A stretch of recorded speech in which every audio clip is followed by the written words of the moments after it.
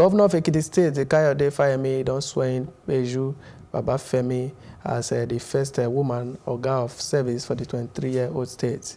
Babafemi, when we say nice to be the 8th Oga of service for the history of the state civil service since they created Ekiti State on the 1st of October 1996. Now they say Governor Fayemi, when we say the year for inauguration, say our appointment. And because of the space, when we say the before Oga of service, Kayode day before, when we say retired last week, let me put for acceptance speech, the new Oga of service, Peju Babafemi, he talks say she will pursue one people-oriented civil service, when we say go showcase the Ogbonge capacity of the state. As a government, and this you know very well, we are committed to transparency in corporate governance and therefore will not tolerate any act that is in breach of the accord that we signed with the Ekiti people.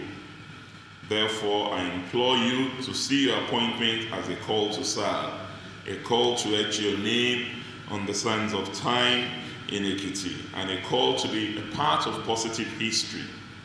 And I urge you to do your best to justify the confidence reposed in you.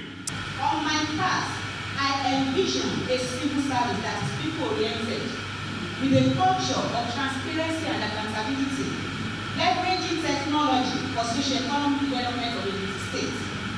My priorities are staff welfare and training, leadership development and gender equality.